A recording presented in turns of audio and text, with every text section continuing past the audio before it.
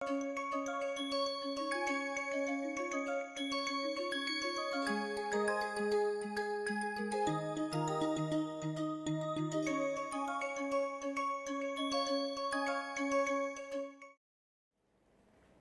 you see how mathematics builds up. So, let us write. Now, what is the meaning of note saying x minus c less than delta implies f of x minus f of c less than epsilon is equivalent to saying this is in terms of absolute value. I want to write it in terms of sets. It says if I look at the interval. So, look at the interval c minus delta to c plus delta.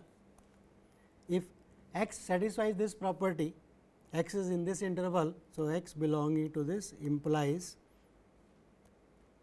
f of x is where f of c minus epsilon f of c plus epsilon.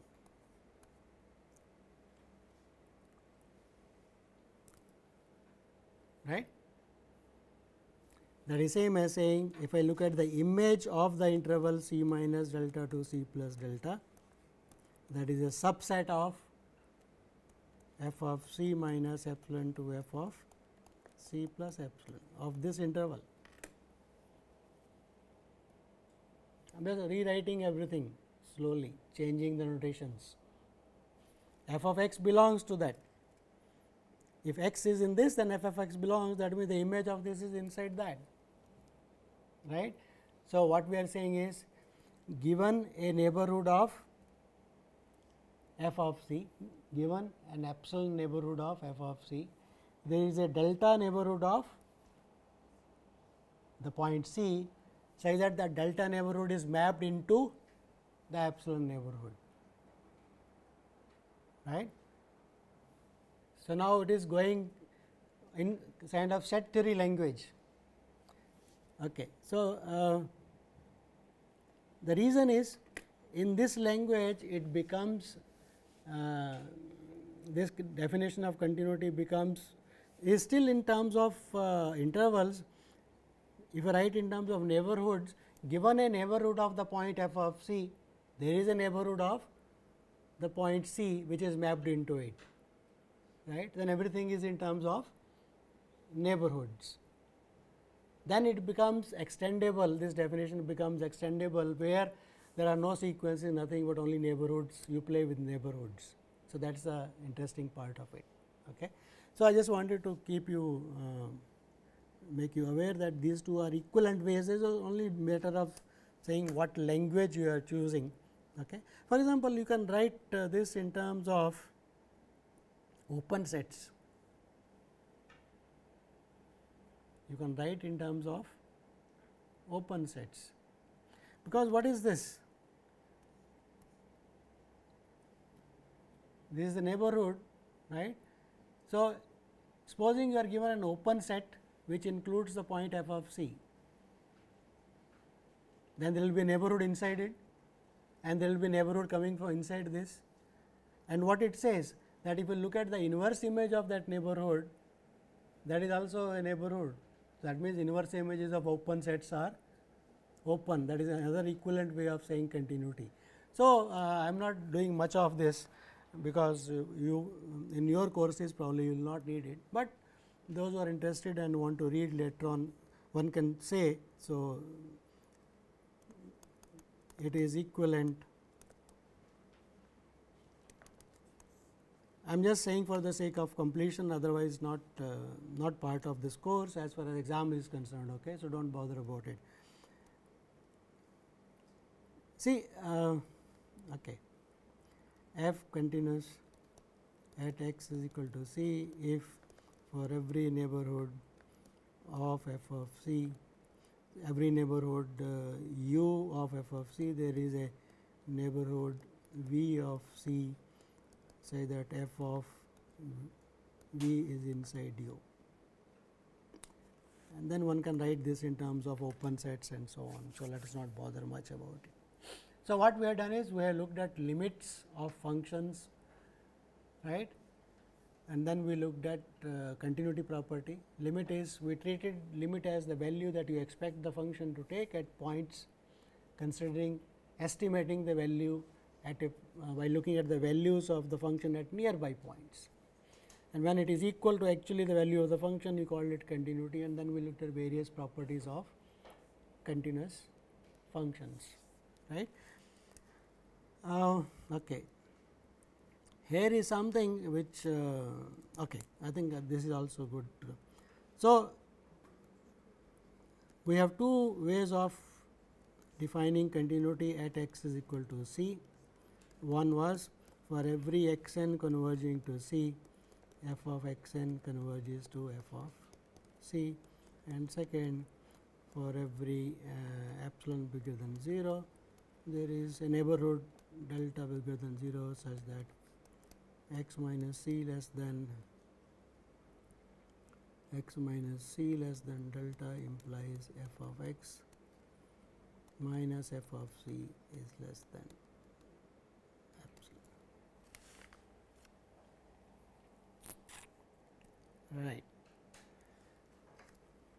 Now, again I am stressing the point that continuity is the property of the function at a point, is a local property, right.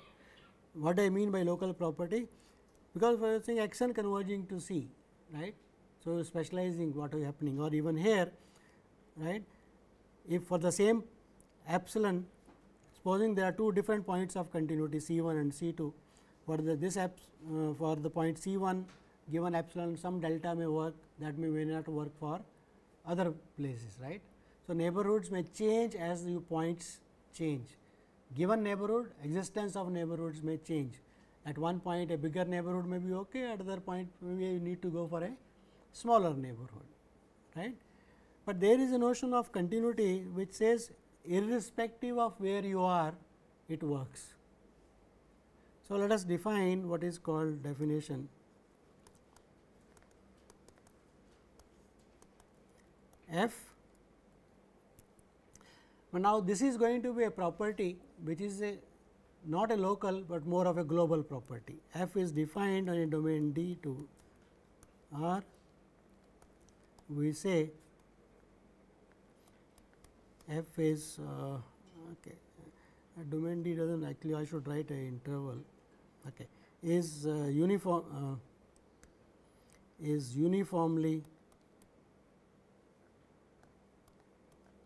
continuous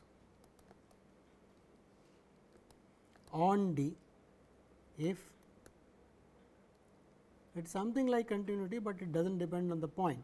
If for every epsilon neighborhood there is a delta such that whenever x 1 and x 2 are any two points less than a distance delta, should imply f of x 1 minus f of x 2 is less than epsilon. So, now it says take any two points x 1 and x 2 in the domain. If x 1 is close to x 2 by distance delta, does not matter where they are, then f of x 1 is close to f of x 2 by the distance epsilon. You see, if supposing I fix x 2,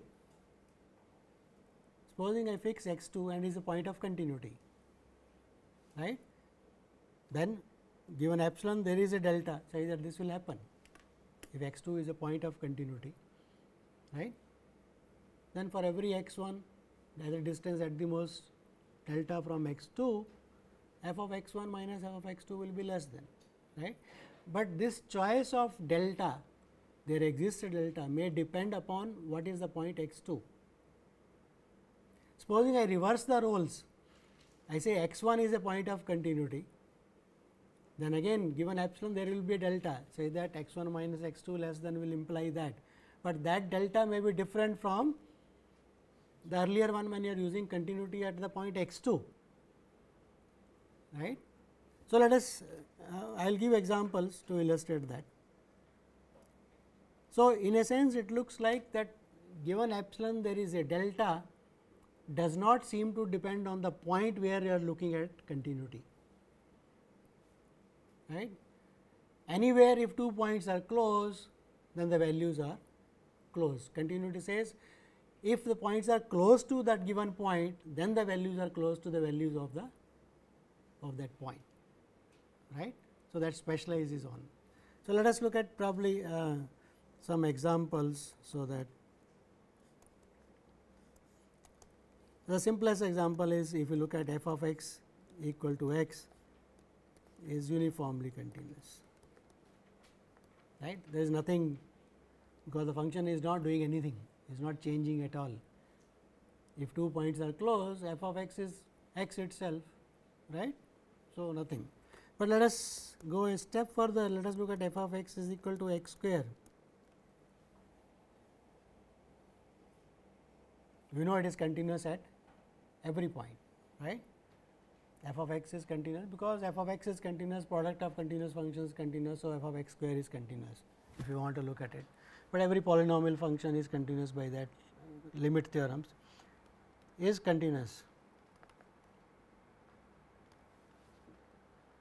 Let us try to write x is equal to 0 continuity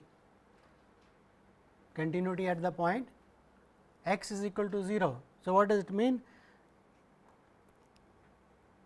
Epsilon given, I have to choose there is a delta bigger than 0 such that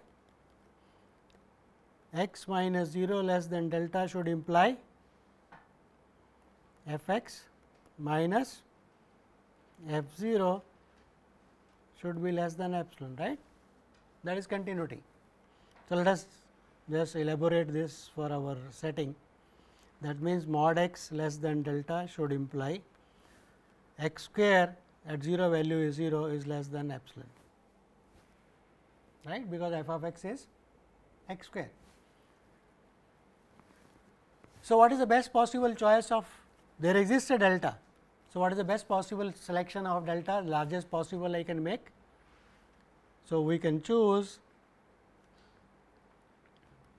delta. What would you like to choose? Delta such that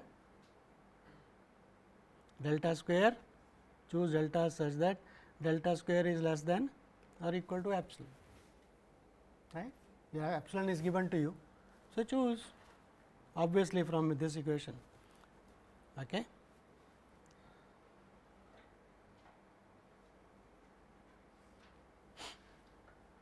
Now, let us look at x is equal to 2. What is happening?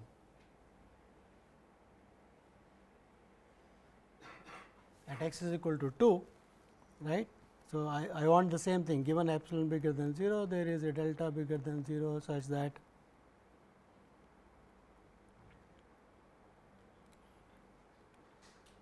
x minus 2 less than delta should imply f x minus f 2 less than epsilon. So, what is f x? So, that is mod f x minus f 2, what is that equal to x square minus f 2, the value is 4. So, this less than epsilon. So, epsilon is given to me, I have to choose a delta. So, what delta you choose?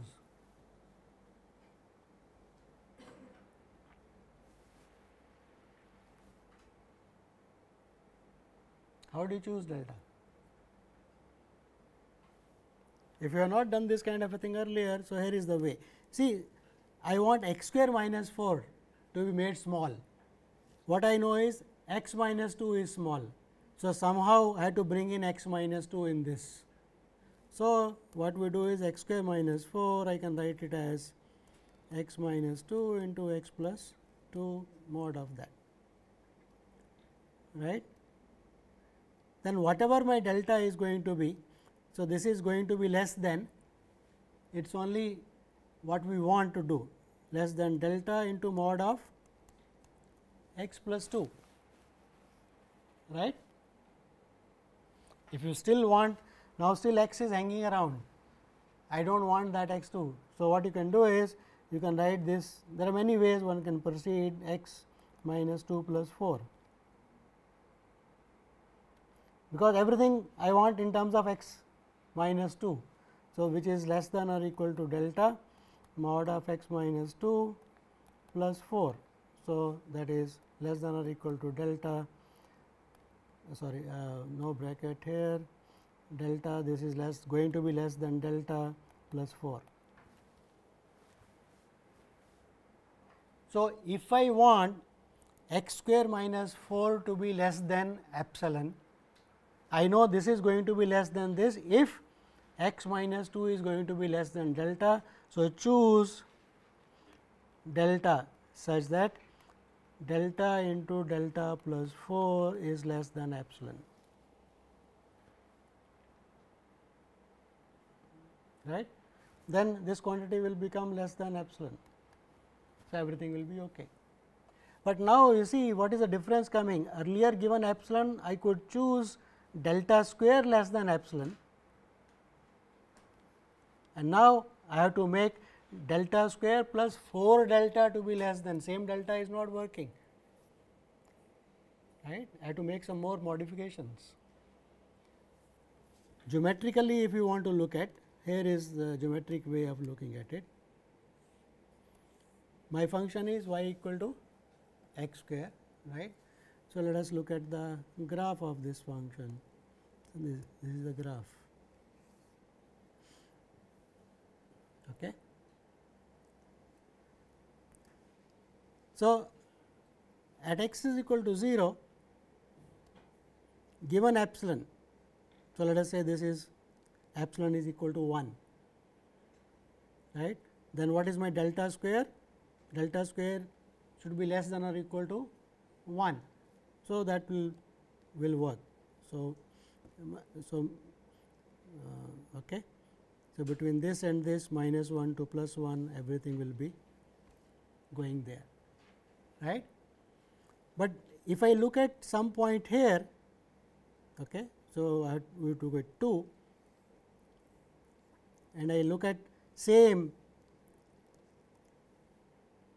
epsilon equal to 1, that means what? This is 4, this is 3 and this is 5,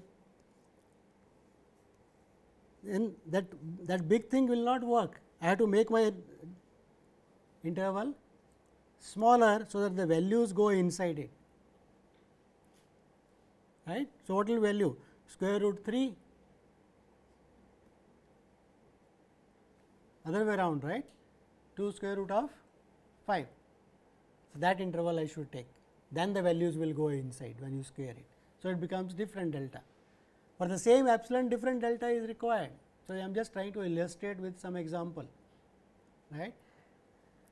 But what it is saying, uniform continuity says I should not bother about where the point is.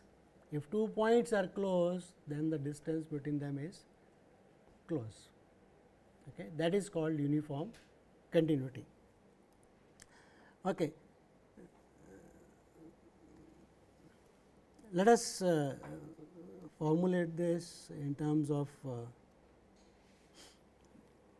one can ask, can I characterize this in terms of sequences? Like this is more like a epsilon delta kind of a definition, right. Sequences are much easier sometimes to handle. So, here is the theorem. So, f I to r, the following are equivalent. F is uniformly continuous,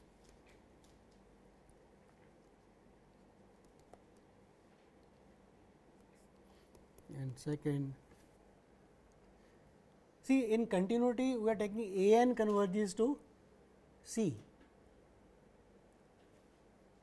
then f of A n converges to f of C. But if we take two different sequences converging to C, then the limit also is converging.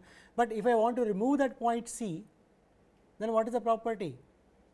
A n converging to C B n converging to C, then what is happening to A n and B n? They are going to 0. And what should happen? F of A n minus f of B n should also go to 0. So, that makes it independent of the point, right. So, what we are saying is continuous is equivalent to saying for every A n B n belonging to I, mod of A n minus B n going to 0 should imply f of A n minus f of B n goes to 0.